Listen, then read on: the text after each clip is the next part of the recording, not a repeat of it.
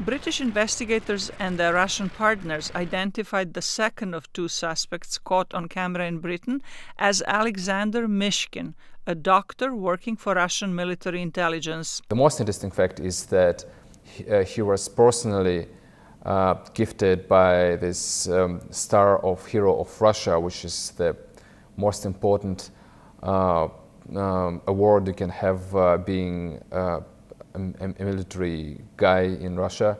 So there is a picture of Vladimir Putin handing this star to him, which is standing on a shelf in his grandmother's home. Investigators say Putin awarded both Mishkin and fellow alleged suspect Anatoly Chepiga for their actions in Ukraine.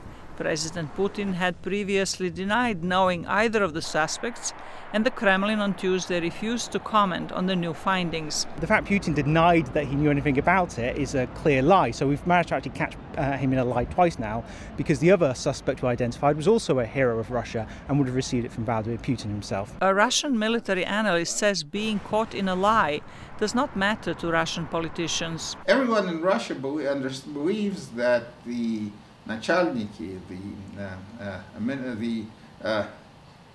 ruling elite, always lie.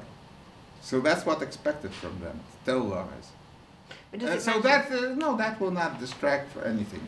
It's not the West. Analysts say Russian media are more likely to question the competence of the Secret Service after the botched operation, but a British lawmaker warned against underestimating it. I think the important thing for us is that we realize the threat, that authoritarian states using cyber, using traditional espionage, using assassination pose, and make sure that we defend ourselves. So Britain and France and other European states, America. Skripal and his daughter Julia were sickened from novichok, the two suspected Russian operatives allegedly left at the entrance to their home.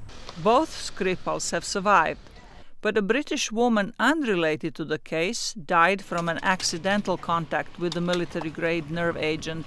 Zlatica, Hoke, VOA News, Washington.